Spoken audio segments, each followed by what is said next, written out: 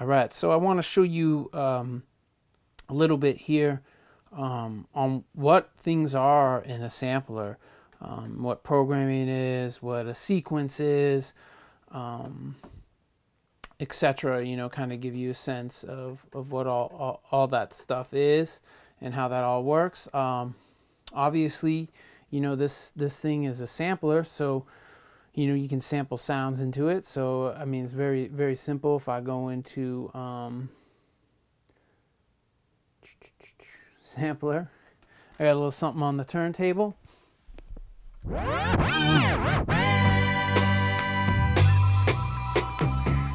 me, so carefree, 'cause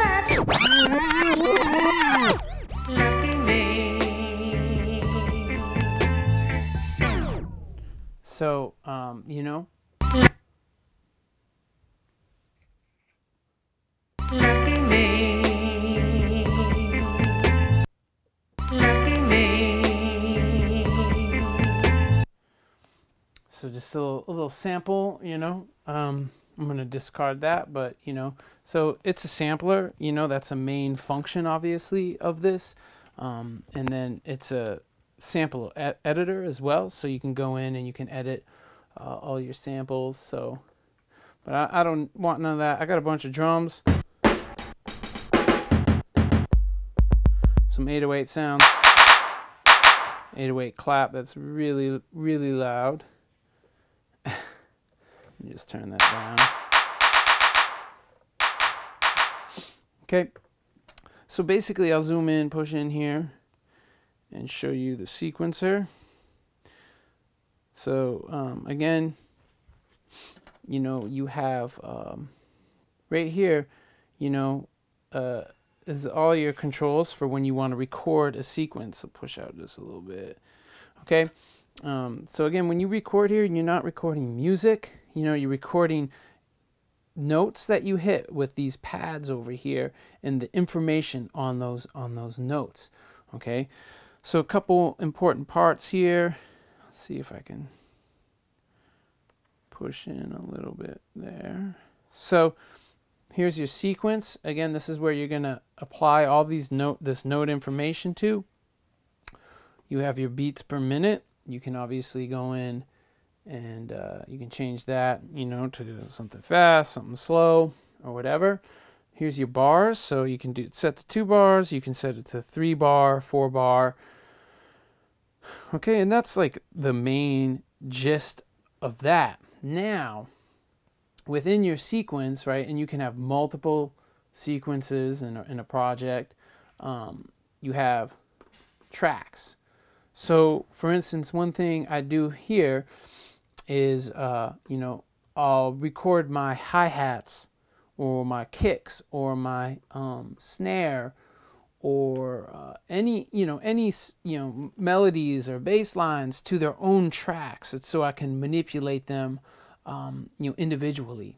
Okay, and then another just important thing here is it has velocity, so that's where you change the levels in your mix, you know, of the sounds, because you don't want your hi-hats to be really super loud or anything to be, you know, it's where you create your mix somewhat, you know.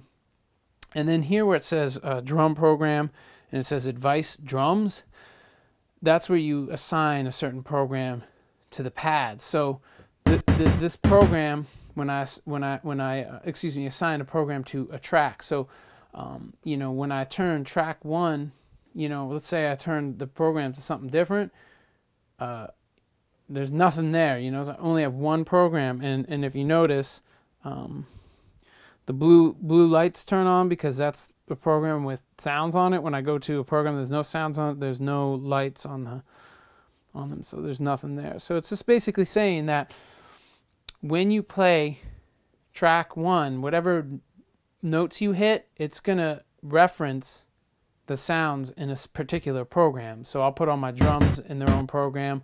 I'll put my melody and bass lines in their own program. So when I go to record my bass line, I make a new track, and then I make sure I assign bass line here. Because if this says drums and I play my bass line on the track, it's going to reference these sounds, and it's going to sound really weird because you're going to hear what you think is your bass line, but it's playing drum sounds to that. Okay. So that's kind of the gist of what a sequencer is. And if you can see below, you have your sequence record controls. So it's fairly simple. When you press, play, record, you'll get a little countdown.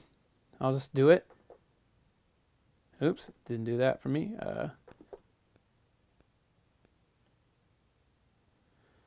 Okay, and if you could hear that in the beginning, which was barely audible, but that is basically my metronome. That's how I'm going to help keep time. So I'm going to undo that, and I'm going to go.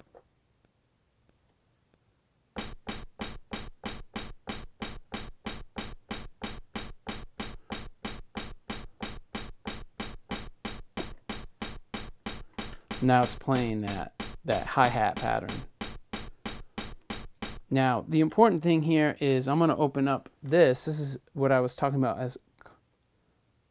Oh, let's turn that way the fuck up.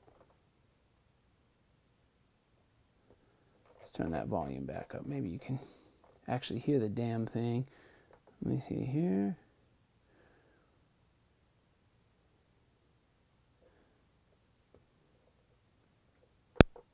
There you go. So it gives you a little counting.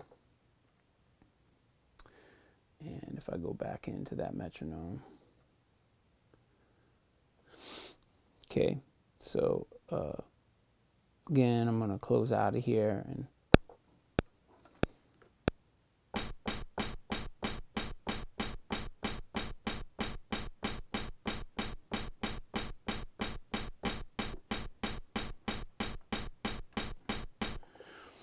okay, and again.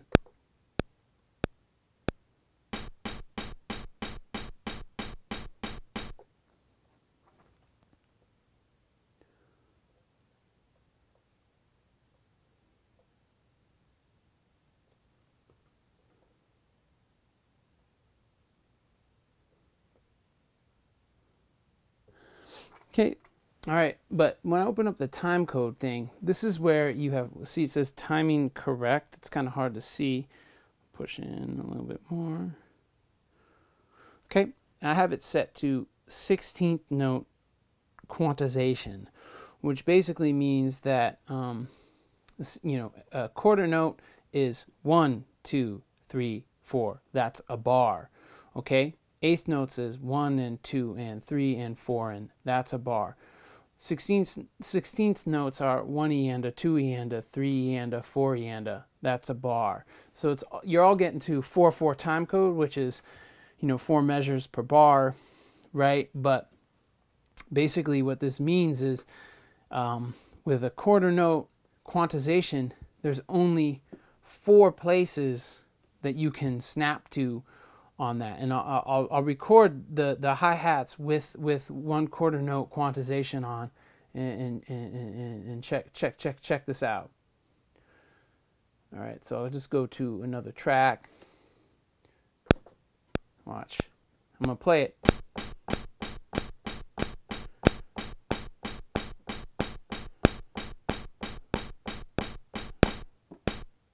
See that?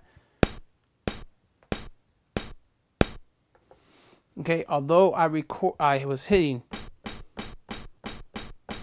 this only gave me 4 places to snap to the grid. So I could legitimately look at the grid, and you can see, where it's going to let me put my notes. If I play it back, 3, 4, 2, 2, 3, 4, 3, 2, 3, 4.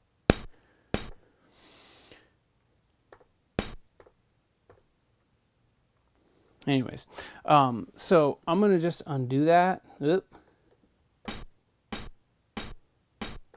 All right, so I'm going to just get rid of that.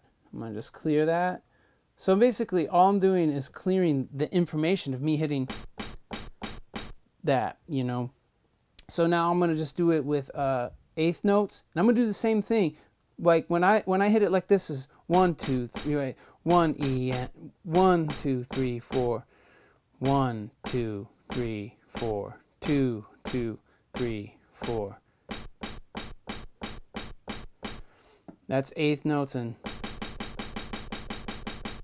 that would be a 16th notes, right? So 1.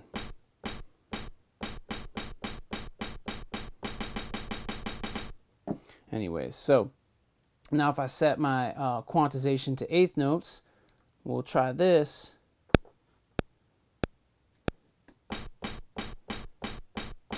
Two, 2, 3, 4, 3, 2, 3, 4.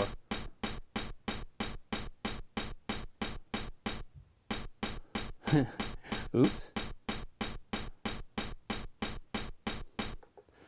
Okay, so that's eighth notes with eighth notes quantization, basically. So eighth notes is typically what you have in hip hop music for your snares, you know, because it's not going to be just quarter notes 1, 2, 3, 4. It's going to be 1 and 2 and 3 and 4 and 1 and 2, and so you have 8.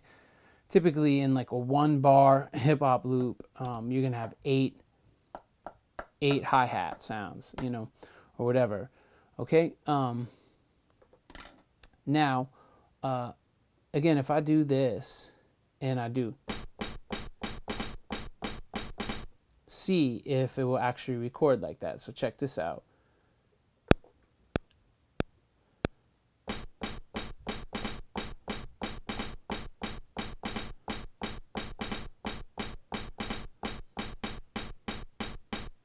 See, it won't do it. Now, you know what I'm saying? Because of the quantization.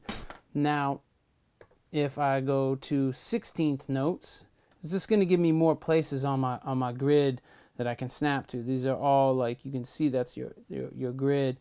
So, oops.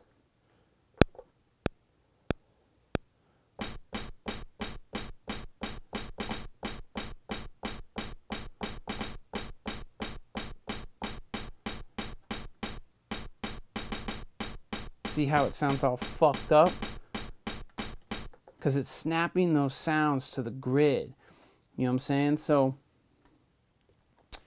I'm going to turn it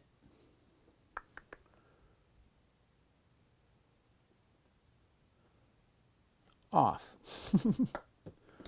Okay, now check this out. Same shit, but there's no quantization. It's not going to snap nothing to the grid. And this is where you get your, like, real drum player sound, right?